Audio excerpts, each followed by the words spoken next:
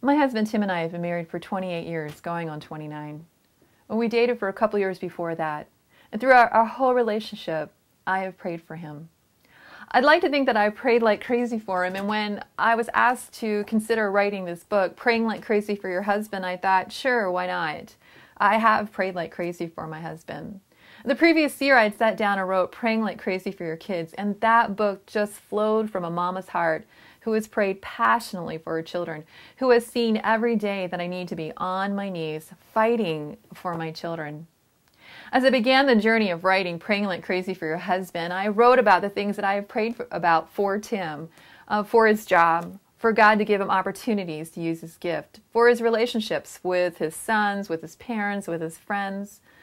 I've prayed for him in the battles that I've seen him fight himself, the obstacles that have gotten in his way. But as I wrote the book, I realized that I haven't prayed for my husband with the same passion, the same intensity, the same realization that I am fighting a spiritual battle with my husband for him and for our marriage. It really convicted me. It changed how I prayed for him.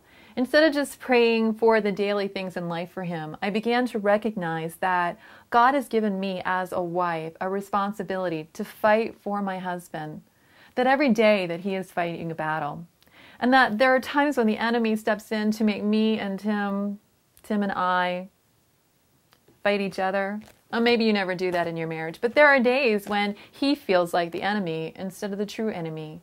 Writing this book helped me to realize that I need to recognize who the enemy is. I need to recognize daily that Tim and I, along with our children, are fighting a spiritual battle.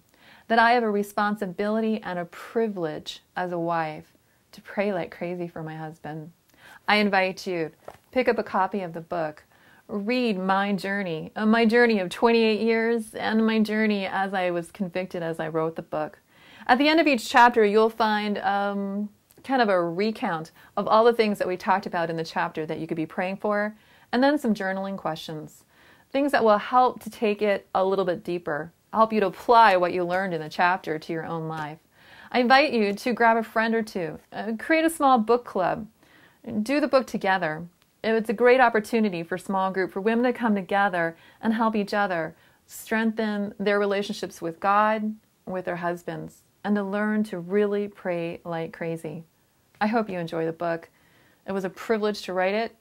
It was an opportunity for me to grow more, and I believe that God is going to use it mightily.